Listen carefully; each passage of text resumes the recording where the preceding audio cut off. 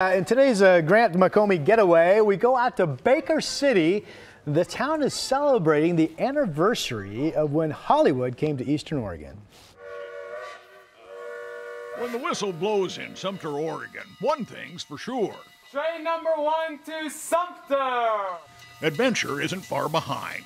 And when you step aboard the Stump Dodger, All aboard! Even a century later, this Baker County Railroad's always on time. The original purpose of the railroad when it was built in the late 1800s, early 1900s was to haul lumber and logs. It's history in action, that's for sure, but not surprising for a community that holds on to history. Take a gander at downtown Baker City, where extra-wide boulevards and century-old buildings show off great pride and heritage. Baker City was designed to become a major city. The main street is really wide, so you can turn a full wagon train around in the middle of it. You can see that they wanted this to be the center of Oregon, really. The capital, really. Yeah, they really wanted it to be the capital.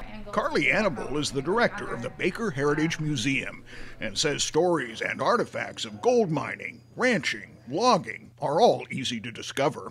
But this spring, there's another story that takes center stage, the time Hollywood came to Baker County. Come along with Lee Marvin, Clint Eastwood, and Gene Seaver in Paint Your Wagon. Everyone has a story about the summer that Hollywood came to Baker County. A small rural area like Eastern Oregon, you don't often get those kinds of opportunities. It was the summer of '68 when an army of actors and crew set about transforming a woodsy area just outside of town into no-name city. Big shot actors like Lee Marvin and Clint Eastwood starred in the Western musical movie that was adapted from a popular stage play. The museum's newest exhibit celebrates the 50th anniversary of the movie version of Paint Your Wagon. Scores of photos were donated by locals who were hired as extras.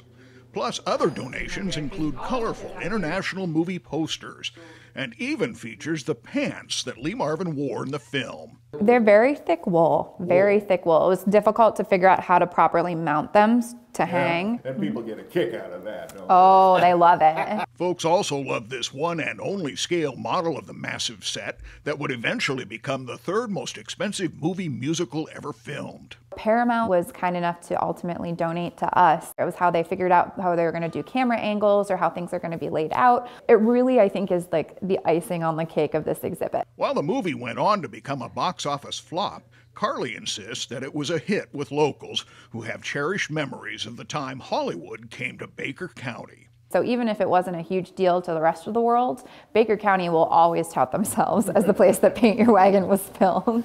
In Baker County, with photographer Jonathan Schell, Grant McComey, KGW. That was a big movie when I was a kid. I remember seeing it. Paint Your Wagon. So fun facts there.